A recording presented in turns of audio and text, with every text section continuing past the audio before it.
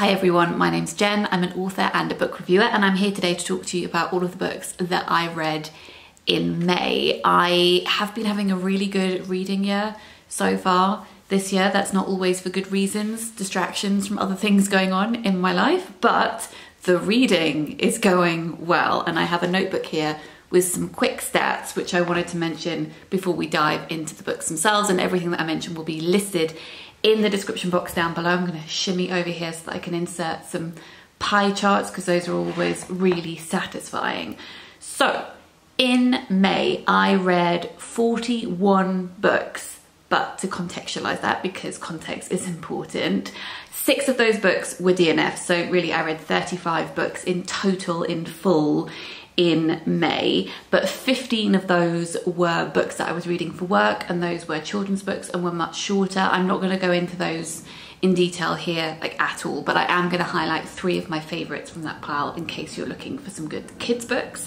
And so in total, out of the 35 books that I finished, 20 books were books that were mine, that I was reading for myself from my shelves. I don't keep monthly stats, I just have cumulative stats for the whole year so far. So up until the end of May, I have read from 29 different countries. 51% of my reading is by writers of colour, 12% of my reading is by disabled writers, 72% of the books I've read have been published by small presses, 35% of the books that I have read are translated, and this year so far I have a 15% DNF rate. Life is too short to be reading books that you are not enjoying, and especially when books are such a huge part of my job. I know my tastes now. I give a book a decent chance, and if it's not hitting the mark, then I just part ways with it and make sure that it goes to a better home. So when it comes to including DNFs within stats, what I do is if I've read the majority of a book, I will include it as a book that I've read. If I read less than half, then it isn't recorded in my reading stats at all, apart from being listed as a DNF. So that's where we are. So far this year, I have read more, I think this year, let me just get my phone up. I think I've read more so far this year than I read in total last year. That's how ridiculous this reading year is going for me. And it's not because I'm trying to hit a certain goal or anything, it's just the way life is at the moment. So this year I have read so far 138 books, but page count wise, that's less than the entirety of last year. Page count wise, so far this year I've read 26,000 pages, and in 2022 I read 38,000 pages. So yeah, I have read still more books than I was reading this time last year, but a lot more shorter books too. Okay, for anyone who's not interested in stats, sorry, now we're going to actually get into the books. Some of these I spoke about in reading vlogs, and where that's true, I will link the relevant videos in the description box down below, and some of them I'll be talking about here for the first time. So around the beginning of May, I decided to do a reading vlog trying to find a new favourite thriller. It's something that I'd done before. I think 2 years ago, I took some books with me on a week away to the New Forest and went through them, and actually found my favourite book of the year doing that, which was Mrs. March by Virginia Fito. I also read a lot of books that week that I really didn't like, so it was very mixed. This time when I did it, I was more strict when it came to DNFing, so I ended up DNFing half of the books that I started reading, but the ones that I finished I had a greater success rate with. So briefly, the ones that I DNF'd in that video, we had Lucky by Rachel Edwards, How to Disappear by Gillian McAllister, Amrita by Banana Yoshimoto, My Perfect Sister by Penny Batchelor, Blind Goddess by Anne Holt, and The Serial Killer's Daughter by Alice Hunter. And if you want to know in-depth reasons for why, you can head over to that reading vlog. But here, let's focus on the ones that I actually read. Out of the 6 that I finished, there was one that I thought was okay, there were 2 that I thought were good, and there were 3 that I thought were really, really good. So the one that I felt okay about was Close to Home by Cara Hunter. I had originally picked this one up because it was in a list of books recommended for fans of Nikki French, and this is about a young girl who goes missing in Oxford. It's during a party and the police think that maybe she has been taken somewhere quite close to her home. They also don't trust the parents very much at all. I thought this was compelling, but it was one of those books when once I finished reading it, I found I wasn't thinking about it much. And there were a few unbelievable things that happened in this book. I have read reviews for the next one in the series, and people do seem to prefer that. It's tricky with series though, because on the whole with series, ratings do go up when books progress in the series, because the only people reading them are the ones that really enjoyed the ones before, so they are going to be more favourable. But in the written reviews, it says that the next book in the series does seem to address some of the issues I had with this book. So I may pick up the second one in the future, but if I was going to recommend thrillers to you, this wouldn't be top of my list. Then I read this, which is The Old Woman with the Knife by Gu-Byeong, which is translated from the Korean by Chi-Young Kim. This is about a serial killer. I guess she is a serial killer, but she's a hired killer. She is an assassin, and she is in her 60s now, and she thinks she should be retiring, but this life is the only life that she has ever known, and she doesn't really know what she should be doing with herself. Whilst this book does have quite a bit of plot, it's more a character study of her, and if I was going to do book maths on it, I think I said in the reading vlog that I would say it's like Killing Eve meets Lullaby by Leila Slimani meets the TV show Beef, because a lot of this is about revenge as well, and how things can escalate from one moment in time. I enjoyed it. I also enjoyed this, which is Buried by Lynda Plante. It's the first in her new detective series about someone called Jack Wall, who's a police officer. Bit stereotypical, bit cliched, has some tropes in that make you roll your eyes in an affectionate way, because Lynda Plante leans into these things. She knows what she's doing, she's playing with you, she understands that the reader also understands what she's doing. Jack is a police officer who's, it's not that he's not good at his job, he just doesn't really care about his job very much, but then he gets embroiled in a case that really tugs at him, and there's a lot of parallel things going on in his life. Things come to light, which means that he views his job in a different way. He's also potentially corrupt, you know, ticking lots of boxes. And as I said, I had a good time with this one. It wasn't one that I thought, oh my God, I must go and read the entire series right now. But when I need a book that's going to be reliably quite a lot of fun, then I will go to the next one in the series. And I don't feel like I need to remember a lot of this book in order to enjoy the others in the series. Then I read All Yours by Claudia Pineiro, which is translated from the Spanish by Miranda France. This one I would recommend for fans of Muriel Spark. We're now into the 3 books that I absolutely loved from that video. This is about a woman who's sure her husband is having an affair, so she follows him one night and she sees him kill the woman that he's having an affair with. This happens in the first couple of pages. And she doesn't really know what to do. She sits there and she thinks about it for a minute, and she thinks, he's really hopeless at home and he's really bad at cleaning up messes. I'm sure he's going to not clean this up properly, get himself in trouble. That would be really embarrassing. My reputation would disappear.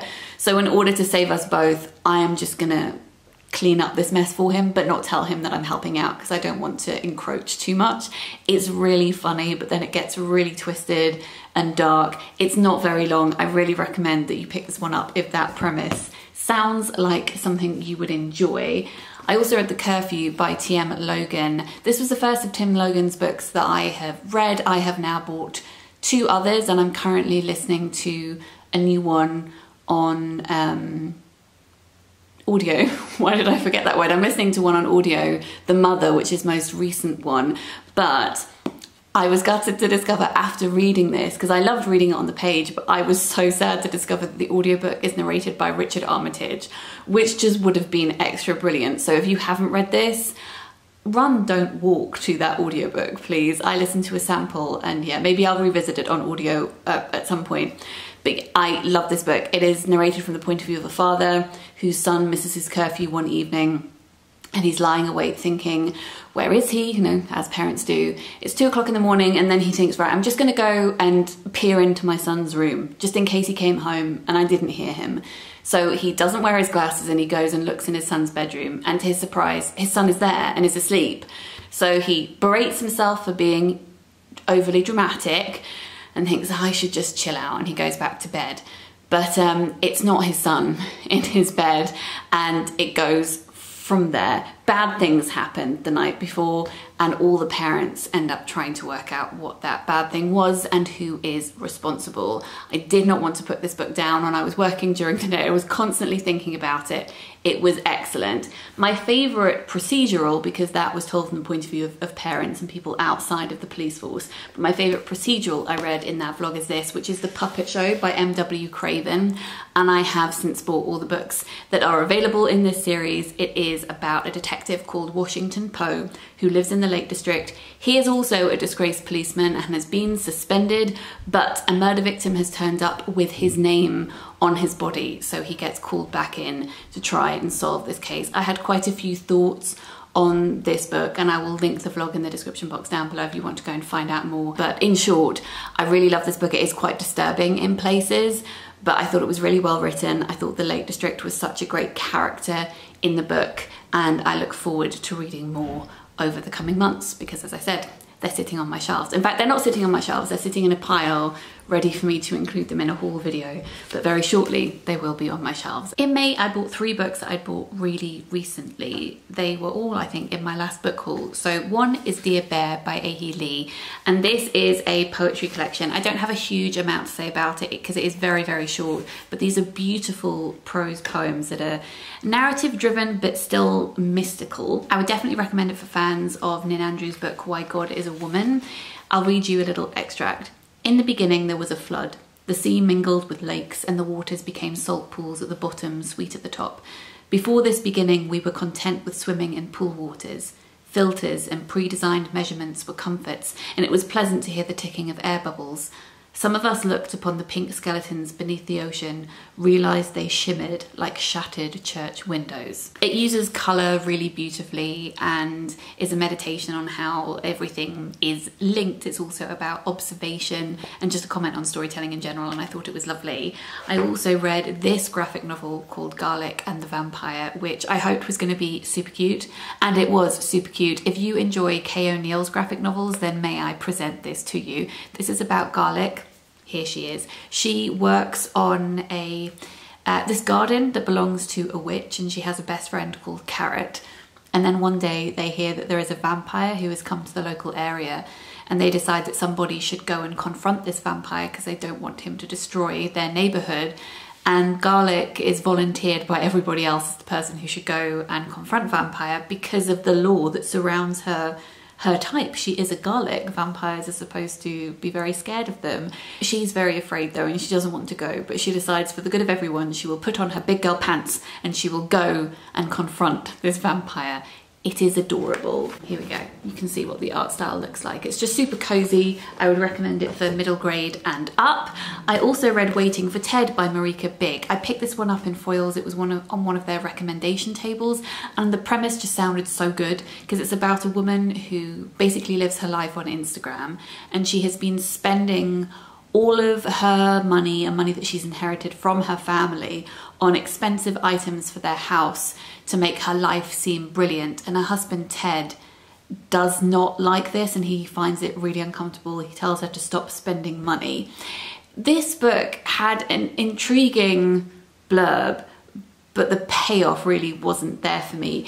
It didn't really seem to know what it was. It seemed to be shape-shifting as I was reading it, like it didn't want you to see what it was very clearly, and that could have been effective and playful, but to me it just felt a little bit messy. So sometimes it really feels like it's set in America because there's lots of references to Stepford Wives and Desperate Housewives, and that's deliberate, but then it's actually set in the UK, and we have regional accents used, or at least phonetics used when people are talking to discuss class. And I think that jarring was supposed to be there because it was like, aha, you thought it was this, but actually it is this, which is a commentary on social media and perceptions of people, which is what the book is all about. But I don't know, it felt as though it lacked a little bit of identity in itself, and I found that a little bit off-putting, and it meant that as we progressed closer to the end, I didn't feel like I cared too much. It didn't feel concrete enough for me to believe in it. It felt as though I always was reading something that was fictional and I couldn't lose myself in it. So this one, sadly, was not the favourite that I hoped it would be, but later in the month I read things that I think were what I was looking for when thinking about that premise. So we'll talk about those later because those other ones I really, really loved.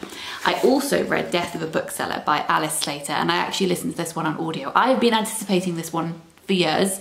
Yeah, literally years. Alice is someone that I've known for quite a long time. She's hosted events that I have done like as a writer, and we've been in various different anthologies together with our short stories, and I love her writing. She's really gritty, dark, twisted. She also runs a podcast with Bethany Rutter called What Page Pod. If you haven't listened to that, I would recommend that too. But yeah, I listened to this one on audio. Let me find the narrators for you. There are two narrators because there are two characters and we alternate between them. So it's Emma Noakes and Victoria Blunt. And I would absolutely recommend the audiobook of this. It was delightful fun. So this is about Laura and Roach, and both of them are booksellers at what is Waterstones, but is called Spines in this. They work at the Walthamstow branch. Roach is really, really into true crime, and I think her first chapter she goes to a podcast live recording, which is essentially My Favorite Murder, but it's called something else, and she is just obsessed. But she sees herself obsessed with true crime podcasts in a really deep and meaningful way, not in the way that people who have just started liking true crime like it. She calls those normies, people who get really excited and don't know their facts. She's an OG. She's been there since the beginning. She's like, no, I take this stuff seriously. I am invested. I would write to serial killers in prison. I will get beneath the dirty surface and exist there. Thank you very much. She also keeps pet snails, which I think is a nod to Patricia Highsmith. So there's lots of fun things going on in this book. And then Laura is someone who's just joined her branch.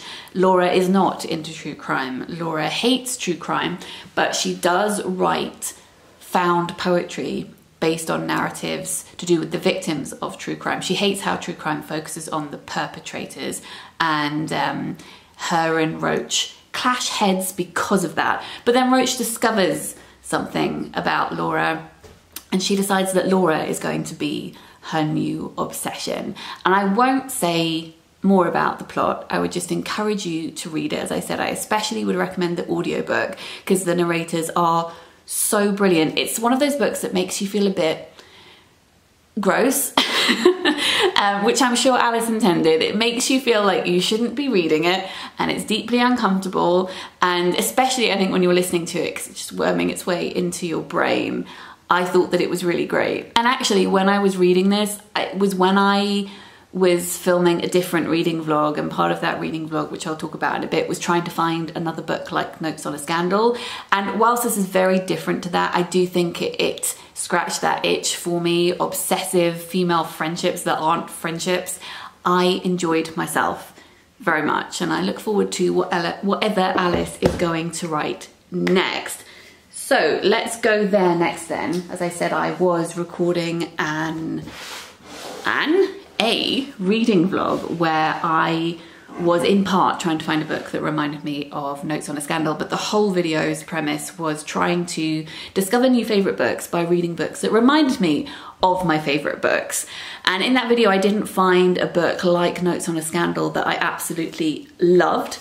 I did read two books. I liked one of them and I DNF'd one of them. So the DNF was Mrs. S by Kay Patrick, which is a book about a matron who starts at a boarding school and becomes obsessed with the headmaster's wife. But the writing style in this I just didn't like very much. Loads of short sentences that I ended up just finding really distracting. Like some sentences were just one word, 2 words, 3 words long, and there would be a lot of that in one go, and it just didn't work for me, unfortunately. I'm sure lots of other people will love this one, but I just couldn't get into it.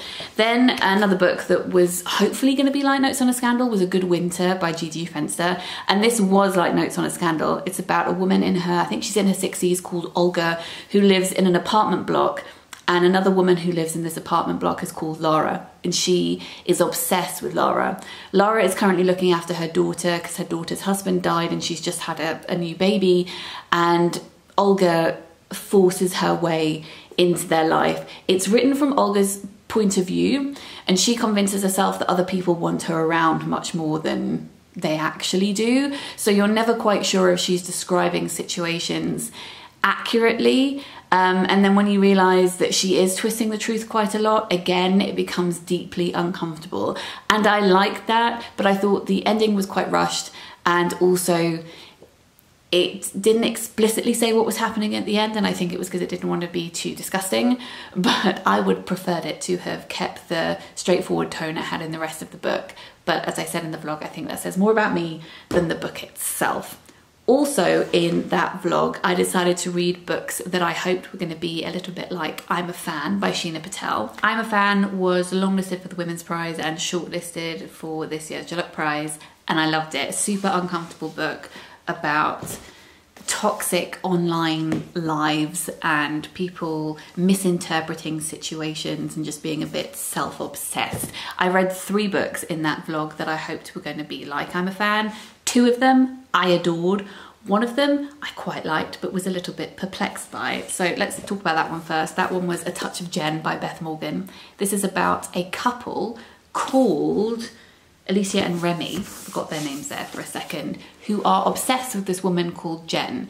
Remy used to work with her, so he feels like he knows her inside out, and he's told Alicia all about her. They follow her on Instagram. They quote her Instagram captions at each other.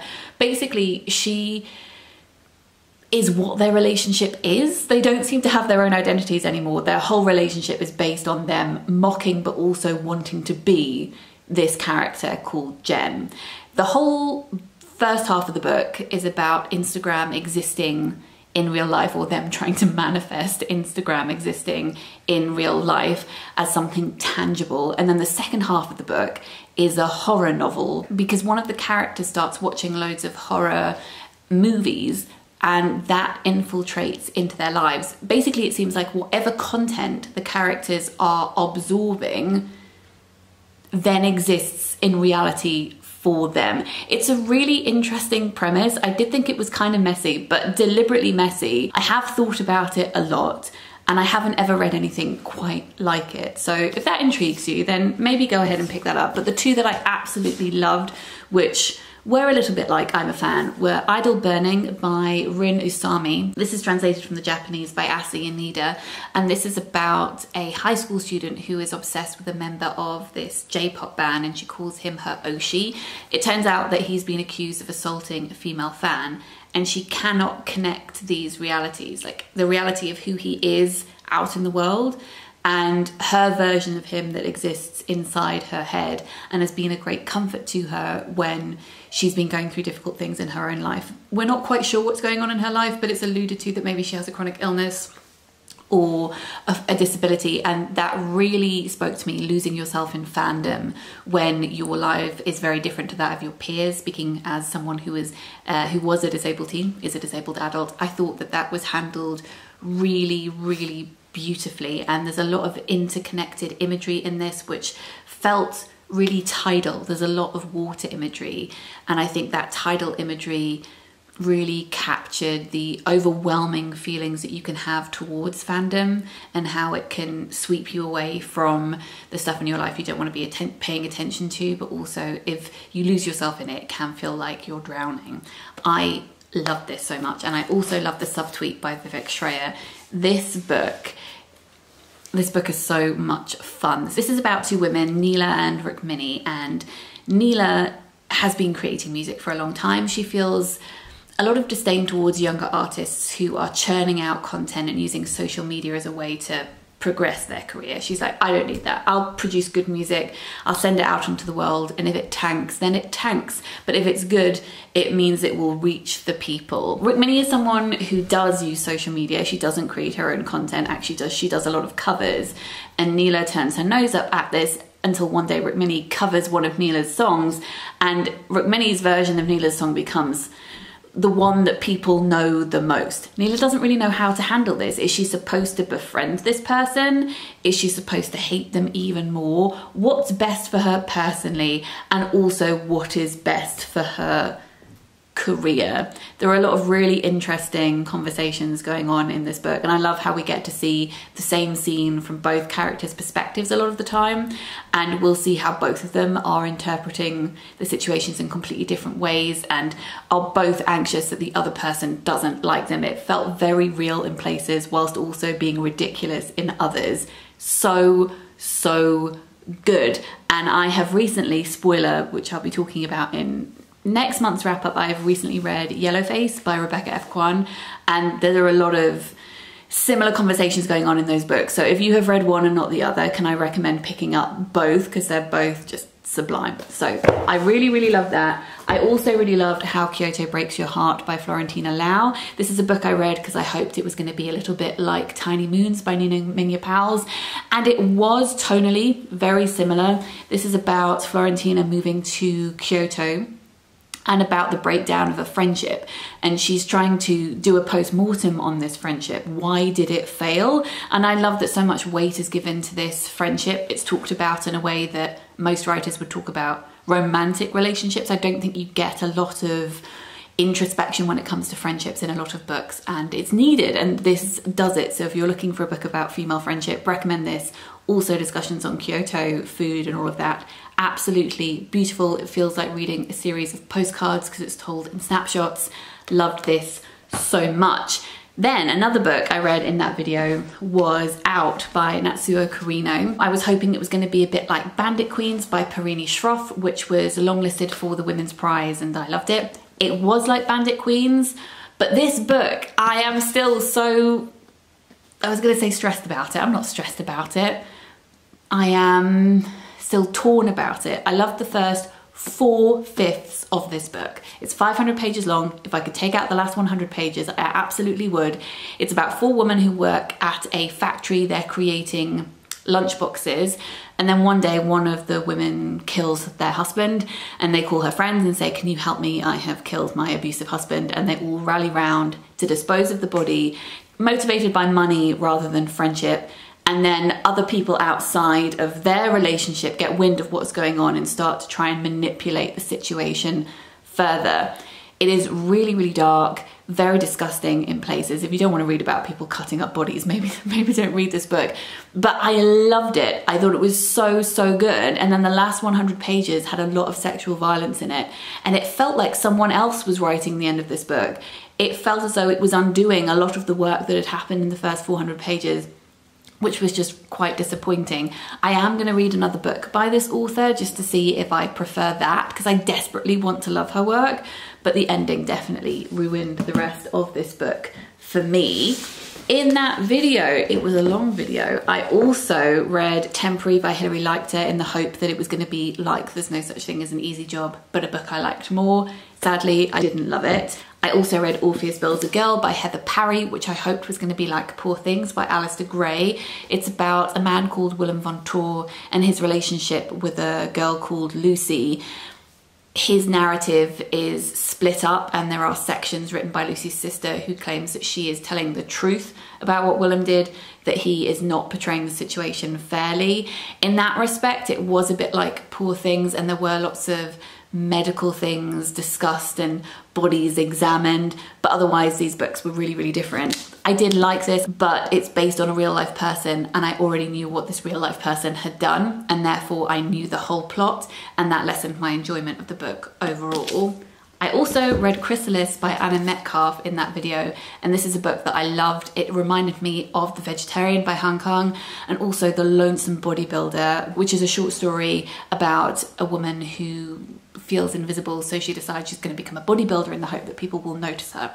This book is told from the perspective of 3 different people: Elliot, Bella and Susie. Elliot is someone who goes to the gym a lot, and he sees this woman there who's working out, and he starts observing her.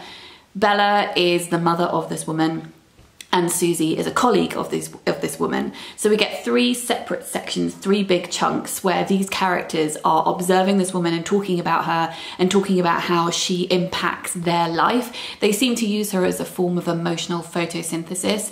They talk about her, some of the characters talk about her like she's a selfish person. So essentially this woman has been building up her body, cutting herself off from society, and is now someone who makes YouTube videos on meditation and encouraging other people to isolate themselves and just think about themselves, take care of themselves. They see this as selfish behavior. but she has gone through quite a lot of traumatic things and they don't always have the context for that. It's a wonderful book about disconnection, about setting boundaries and how it's impossible to understand what is going on in someone else's life, because this book refuses to let you inside this woman's head. We never get to hear from her perspective, and I thought that was really interesting, and as I said, is definitely reminiscent of The Vegetarian, because that has the same 3 perspectives and you never get to hear from the woman that all of these characters are talking about.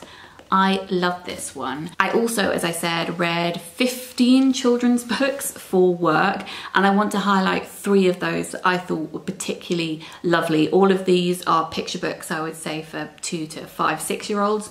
The first one is The Roller Coaster Ride by David Broadbent, and this is a picture book about a young boy who's going out for the day with his grandma. He's really hoping to go on a roller coaster, and she's taking him to her local haunt from when she was younger, where there used to be a fairground ride, but she says on the bus it may be shut down, it may not be open today, I don't know, I haven't been there in ages. So it's about going on an adventure with a family member, but also managing expectations and disappointment, which I think is a really good lesson for kids. And it also has wonderful incidental representation when it comes to limb differences as well. Here is one of the illustrations that we've got going on here. I thought this book was really delightful. I also loved Mama Zooms by Jane Cohen Fletcher. This is a book from the 90s, and I think the illustrations do feel like they're from the 90s as well. But this is a lovely, lovely book about how this child feels as though their mum's wheelchair is loads of different modes of transport that she can take him on, and it's part of their make-believe playtime. And I love this so very much. And the final one that I wanted to recommend was A Fox Called Herbert by Margaret Sturton, which I think is also illustrated by Margaret. Yes, it is. So this is Herbert. Herbert loves foxes, but his parents keep telling him he's not a fox, that he's a rabbit. And then eventually his parents see him playing with foxes more and dressing up as a fox. And when he says adamantly, I am a fox, his parents suddenly realise how much it means to him and say, of course you are. This can obviously be a metaphor for so many different things, but it's just about acceptance and love. And again, loved it with all my heart. So those are all the books that I read in May. I would love to know if you have read any of these, or if you would like to now that you've heard me talk about them. If you're new to my channel and you would like to subscribe, that would be lovely. Leave me a comment down below letting me know what you have been reading recently. If you enjoy my content and you would like to consider supporting me on Patreon, that would be very much appreciated. Patreon is a place where you can tip creators from $1, £1 a month. There's a bit of extra content over there, but it really is just to fund my time making free content for everybody on here, because I make videos every Sunday, or they go up every Sunday, and it funds my time making these videos accessible by creating captions as well, and support over there is really important. So if you would like to support, that would be lovely. If you don't have the means, do not worry about it. That is everything from me today. Thank you for joining me. I'm sending lots of love, and I'll see you next week.